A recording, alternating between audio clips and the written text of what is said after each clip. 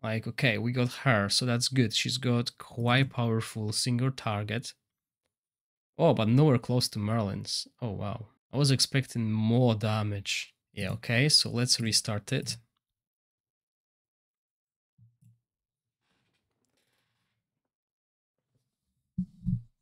There we go. That's the best start. Because one hit, now we should get another hero. Okay, healer will be better, so hopefully we'll get healer next.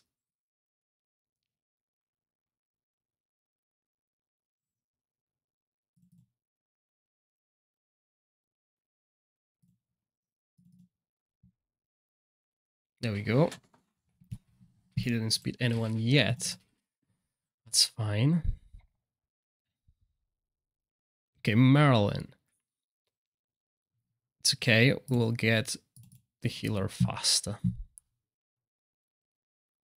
There we go. Let's do that.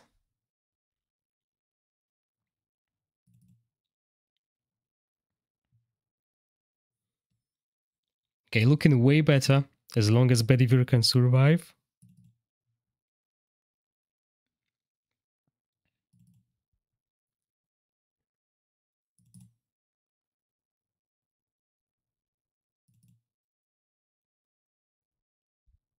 The thing is, next stage doesn't require that much healing. So as long as we survive this one, we're good.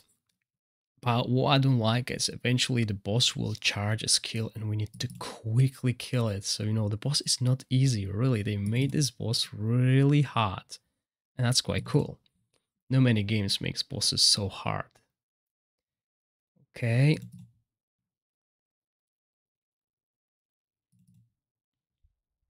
Okay, if Bedivere has to survive this, nothing happened.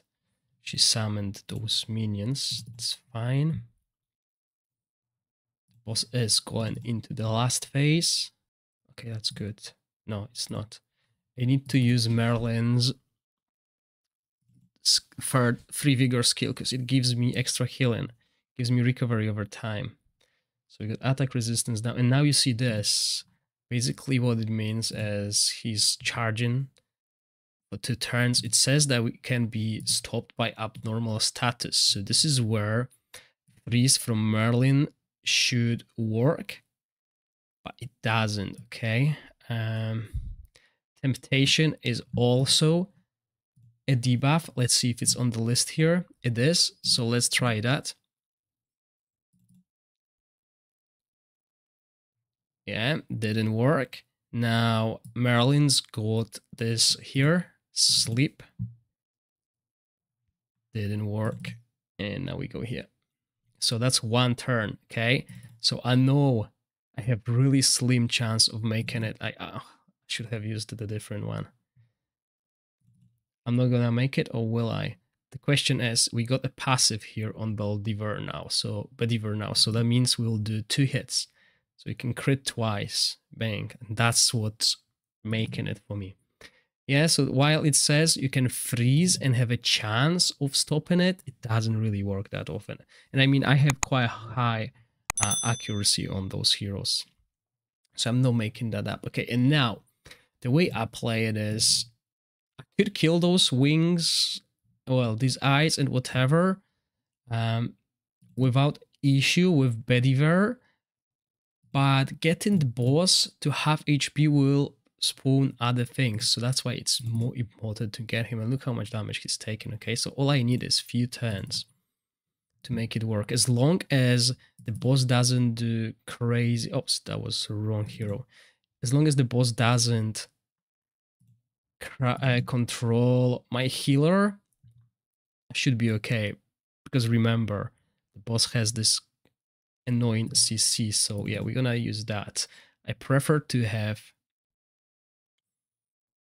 this skill, right? Because it works on the boss slightly, but it does. And last time I was so close, the boss was charging his skill and I failed. Okay, but that's another story here. So the boss will charge his own skill as well. And what I'm gonna do here is 3-2. That's what I'm gonna do. See, I got this passive. Whenever I get this passive available, I go for it. Especially when I have multi-targets, because it grants me defense. It grants me a recovery over time as well. So that's extra healing to help Julianne, as she is doing the single target heals. And I need 4. So I'm gonna do this. And the next turn, I can apply this. Okay, so Bedivere does damage. Now, if you don't have Bedivere, there are other options. There's Ban. There's Kai as well. Okay, those heroes will do amazing damage, especially if you have them at higher chivalry. So we got Freeze. That's not good. But we are almost at that phase now. The last phase.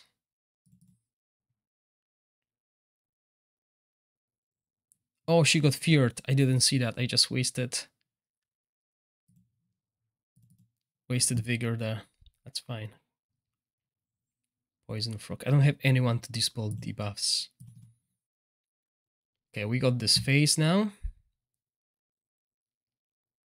The boss didn't cast even once. That's good. Yeah, so now the jaws and other things are available. So I forgot she's got fear. I'm wasting so much vigor. I won't have enough for that. Okay, but anyway, we need to do single attacks here. So 3 times, 4 times. This is better. And I know that, and that's the issue. It doesn't recognize those hits. It's so annoying. Oh, okay, we are screwed. Or maybe not. There we go. It did recognize them. Okay, good. So let's keep. Oh, he's got fear, so we know. Right, this is another thing. We need to apply some kind of CC. There we go. See, it worked this time. It didn't work previously. Or maybe I didn't apply it. But yeah, okay, we got this. We can have extra healing. Now I can go and try kill the boss, or I can slowly try killing them. But the thing is, the longer the fight goes, there's more chance that I will miss some crucial skills. And when the boss crowd controls me right now, right? So we need to use multi-hits, and I got 2 hits here, and I got 3 hits here. So that's better, right? Okay, Merlin's got 4 hits here, but it doesn't recognize one of them. He's got only 1 hit, but we still want to do that. Yeah, we want the damage. And we got passive, so that was 2 hits actually.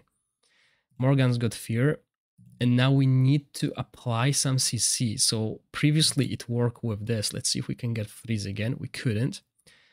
Again, go for that. We failed. And if he casts that, we're done. Yeah, boom. Oh, okay. What happened? He cast that and we didn't die.